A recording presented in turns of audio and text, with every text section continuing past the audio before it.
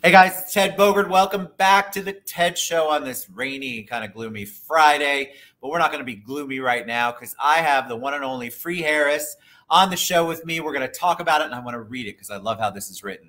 A series on identity, epigenetic coding, arts influences, and God and religion.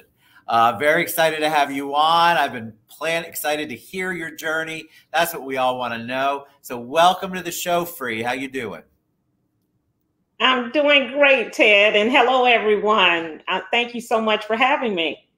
I'm very excited. I think you've got a lot to talk about, so I want to take a deep dive. But before we do that, I was telling you that the audience wants to know about you. They love an origin story. They kind of want to know a little bit about your journey. So can you share some 411 on that for us?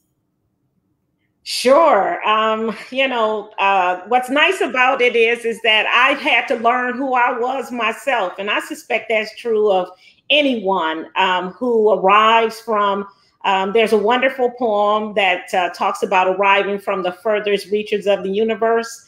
And then we land here on this planet. So what I did was go and take a deep dive into how did I get here and what were the cultural norms and influences in terms of theology and religion and politology and historiography, and saying, what does that mean in 1962 in the United States of America as a child? At that time, it was called a Negro. So, you don't have civil rights, you don't have some things, and you don't know that. When you arrive, you just are happy to be alive and with your parents and exploring the world as you grow. And then you come to find out that there's some very real barriers that are there, and you don't know if you can or how to give voice to it. Certainly at 3 and 5 and 7, you don't understand what these things mean. But I'm a lot older now. Not old, just older. You're not old. You're young at heart. You're young. I suspect, just like everyone else, we're just trying to make meaning of what's going on. So my journey has been that, in terms of understanding who I am in my family, in my community, what gifts am I bringing to the world, and then going about the process of unmuting myself. As a woman, and I suspect that a lot of people have these identity crises, if you will, or trying to understand what does it mean to be a woman? Even men now. I used to love the commercial, the worldwide sports, the thrill of victory, the agony of defeat. Well, that announcer had a nervous breakdown very early in that particular series. And it was taboo to even talk about mental illness or mental wellness. And so who made these rules up? Who decided that you couldn't speak your truth? Yeah. So I would call these, from a religious standpoint, we would identify them as principalities and powers and rulers of darkness and wickedness that seek to bring us into a place of shame. I've learned over the years that, how people used to say, shame on you. And I would always reply, shame off me, shame off me. I have a right to speak. Yeah. So when they say shame on you, when you say shame off me, there's a reason why Jesus died for my sins. He took all that off me. I now can speak my truth. And so that's been the journey of who I am. And I recognize that much of what history has taught me about myself in terms of not wanting to have a career. Well, I've been a banker pretty much my entire life, and now I'm a developer. And when I grew up, there were no leading people in the banking industry. And still today, I would say you'd have a better chance of finding a unicorn running in the wild than to seeing a woman at the head of a Fortune 500 company. And so we say, well, who made these rules up? Because certainly we're great leaders, and we make up over 50% of the world's population and the United States population. So with these kind of numbers, you'd think we'd have a stronger voice. Is that And why yet we you, do not. is that why you tell them about, we had a bunch of people ask if your name is free.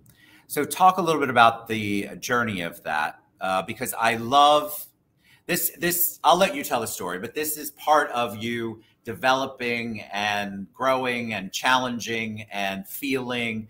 Talk about your name, Free.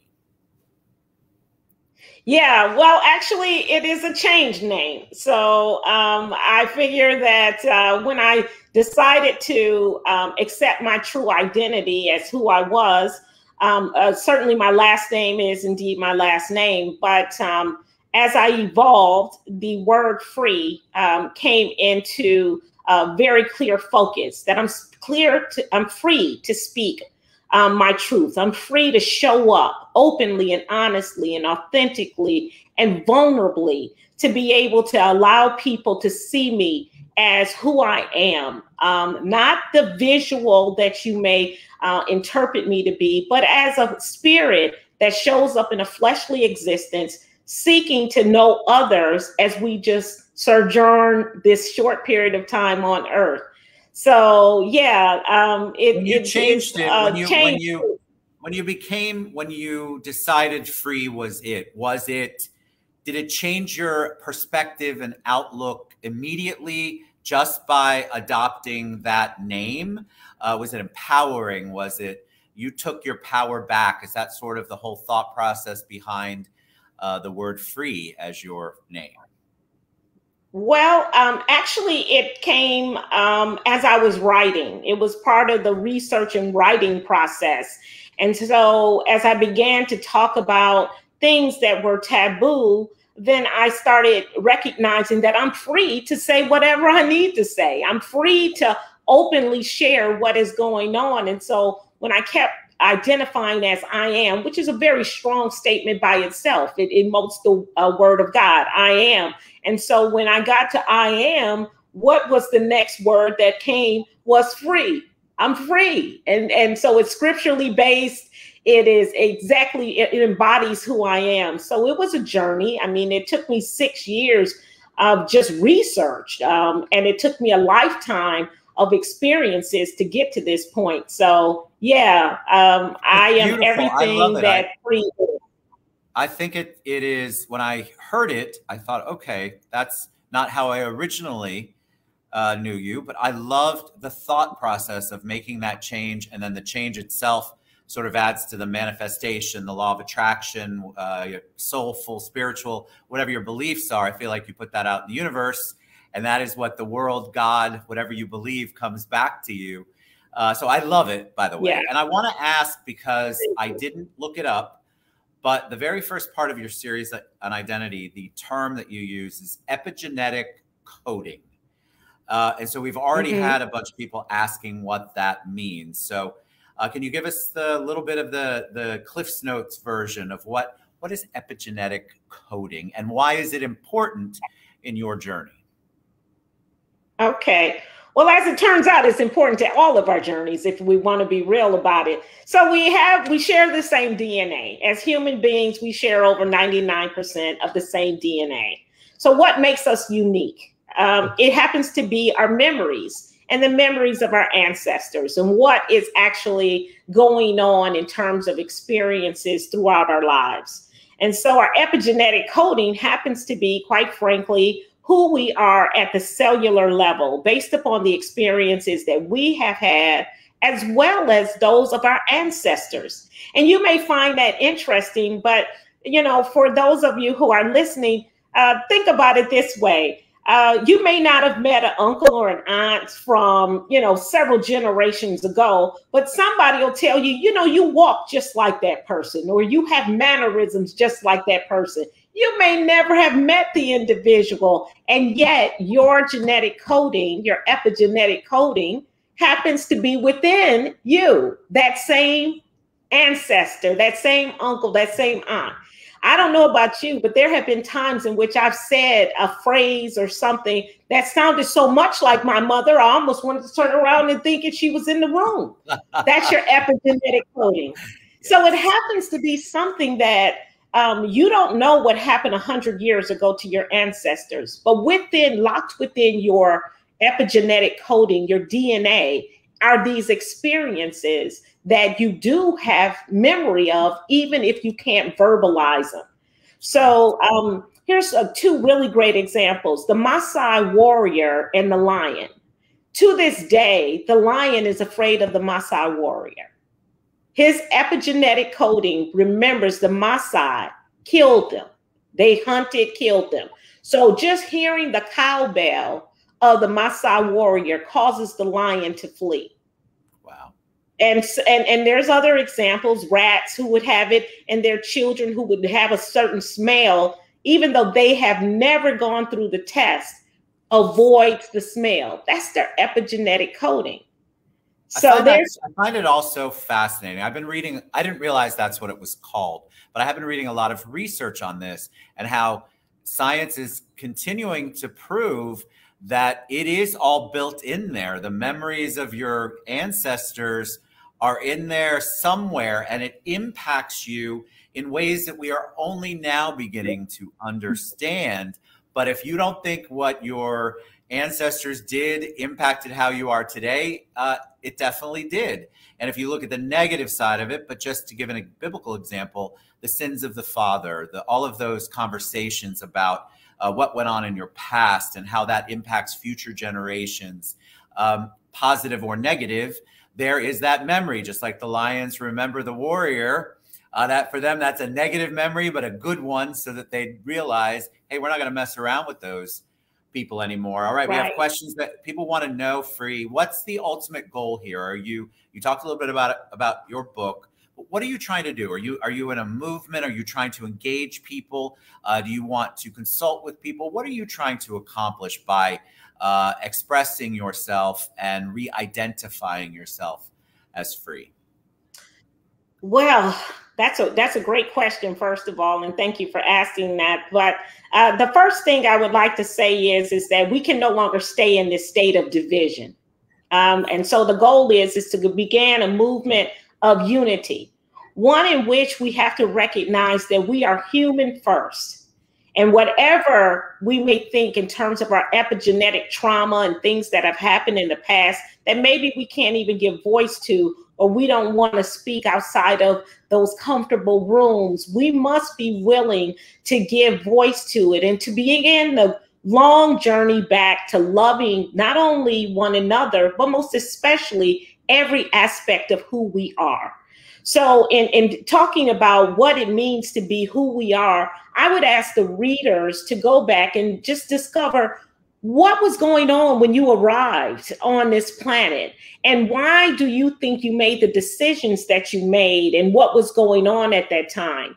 You know, I arrived in Hamtramck, Michigan, which is a small Polish community, and my first school was called Kosciuszko.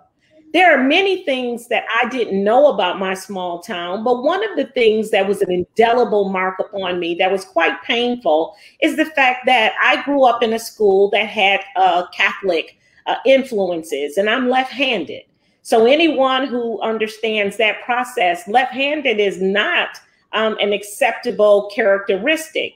So for at least half the school year, I was not permitted to use my left hand, and I would frequently be hit hard on my left knuckle to the point where I had an open wound on it, up until the time that I had to confess to my mother after failing penmanship that I, as my teacher said, had the sign of the devil.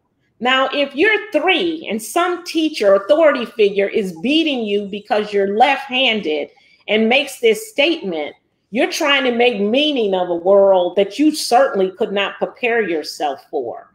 But then as I continued to research things and began to understand what the influences were and why I made the choices that I made in my life, and even the moments in which I had low self-esteem and things like that, I began to recognize that these were not my characteristics. This is how the world greeted me, you know? So here I show up in school in 1965, and that, you know, it's right after the civil rights movement, and now kids can go to Head Start, and so I'm the only child that can do this, and this is what greets me.